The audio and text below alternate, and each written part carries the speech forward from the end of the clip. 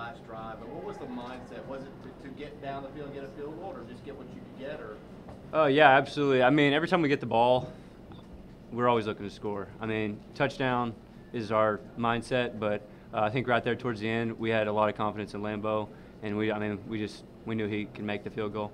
So. What was the thought process when Ole Miss is up there late? You know, with 3 minutes, they've got the lead, they got the 50-yard touchdown. Mm-hmm.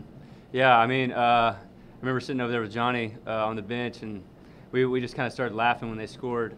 Not because they aren't a good team, but we were laughing because we knew we had to score again, and it was going to be a shootout. And but I don't think we were ever worried. I mean, we always know that when we get up there, when we go out, we have to score, and that's our job. And we can't let their defense dictate how well we play. So we were confident.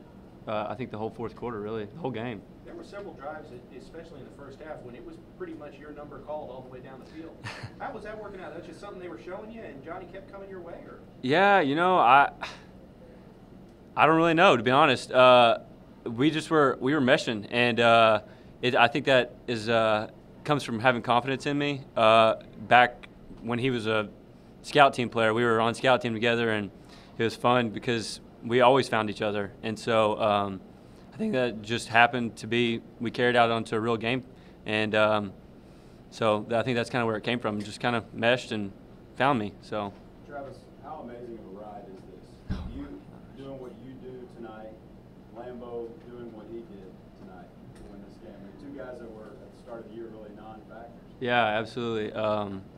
It's been a long, long journey. I think I had my really first two catches back in the same Houston game, and when I scored that touchdown, I caught it. Coaches gave me a hard time and were like, act like you've been in the end zone before. And I was just like, I haven't. I mean, in 5 years. And so when I scored, I just kind of looked up to the sky and thank God, because I'm sure when Lambeau was in here, he did nothing but give praise to God, and that's where everything came from. I mean, just hanging in there, having faith, and trusting the God's plan that He has for each guy out there. And it's been such a tremendous blessing to have Lambeau on the team, and because he's 2 lockers over from me, and I'll just absolutely love it. So it's been a great ride for both of us.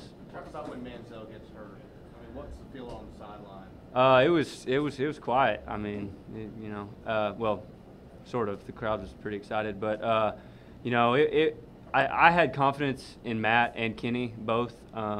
They take reps every day in practice, and so I didn't doubt that they're capable of going in. But I mean, obviously Johnny's a good player, and he's one of my great friends, and I hate seeing him go down. And just prayers up for him in that moment, and he battled back, and he came out and was fine. So.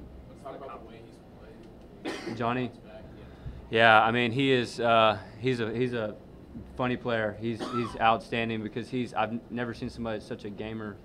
He just goes out there. He can, we were watching the Texas OU game in the hotel room, and just kind of laughing, and he just flips a switch when he gets in the stadium. And I mean, he's unreal. He's one of the best players in the country, if not the best. So it's been fun playing with him. Is it fair to say he lives for moments like what we just saw? Oh, absolutely. I mean, I never, like I said back to that question, I just never doubted. I mean, I'm always comfortable. I mean, I think we had a 4th down and long, and he made a big play with his feet, and I probably should have took a hit off of him, but he toughed it out. He's the toughest guy on the team, and I mean, just obviously he's one of the best players in the nation. How much momentum does this give you guys heading into next week?